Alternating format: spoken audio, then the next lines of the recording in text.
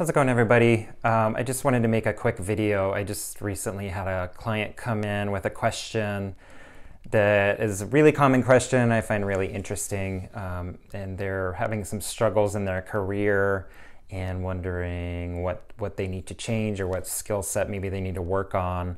And this is a really common thing, especially with entrepreneurs and things like that. And so when I talk to anybody and are looking for this kind of advice, I often, before I even look at a chart, like to look at the person's hand.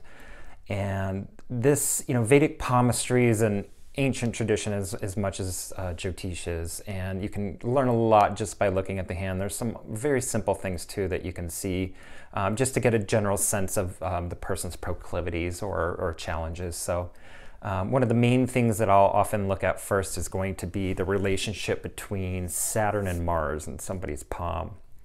And just to start, I'll show you where these are. So I'm going to use my left palm here. You can use, there's a lot of different debate which palms you need to look at. I often go with the dominant side as being kind of the primary karmas of this lifetime. So it depends on who you talk to. But I'm going to show you my left palm. So in either case, the middle finger here is going to represent Saturn. So this is the mound of Saturn, and then this would be the Saturn finger. And then what they call the plane of Mars runs across the palm of the hand itself. So this would be the negative pole, and this is the positive pole of Mars. So what we want to look at here is both the functions and the qualities of each of these grahas or planets and their relationship to each other in the palm. So Saturn represents karmic forces, essentially. I always call Saturn the karmic collector, or the bill collector, so to speak, right? So any actions in this life or past lives that we've done or need to do, Saturn is going to play a pretty prominent role in.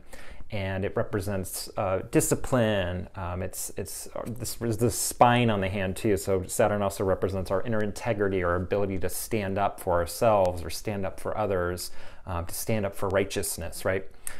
So it has a lot to do with integrity, internal wisdom, and our ability to act objectively, free of maybe too many emotional pulls or physical pulls and things like that, right? So Saturn wants us to do what's right, and we get into trouble if we're not doing what's right, and then Saturn comes back later to say, well, you didn't do what's right, now it's time to pay that bill off, right? So Saturn has a very prominent role in Jyotish as well as palmistry. So we'll look at Saturn first. And Mars, which runs across the palm of the hand, represents physical energy, so as well as mental energy too. But it has a lot to do with our drive or our push or our passion or our ability to complete projects. Mars is sort of a warrior in this sense, and it's kind of the frontline soldier trying to get things done.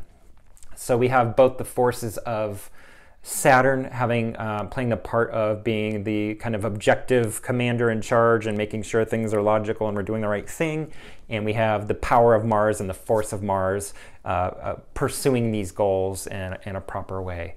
So this is Mars is a lot more instinctual, whereas Saturn is a lot more judgmental or kind of bigger picture kind of view of things. So this is a really good combination to have working well and in order. So looking at the hand, the first thing we want to do is determine the length of the Saturn finger, and you take that from this first curve of the first phalange to the tip of the finger. So you can get a ruler and do this if you want to be really precise. I often just use fingertips. So I'll measure from there with my thumbnail to the top of the finger, and you're going to take that measurement and put it on the cross section of your hand and see how close that matches up. So the Saturn finger could be longer. That's kind of a common thing. The Saturn finger could be a little bit shorter than the Mars line, or they could be about equidistant. So this will give us a different information depending on what you get out of this. So first do that and see what the two measurements are. If the Saturn finger tends to be a little bit longer than the Mars plane, we're going to see somebody who might be a little bit too emotionally cold or distant. It can cause you some isolation. Saturn tends to take us away from things or take things away from us.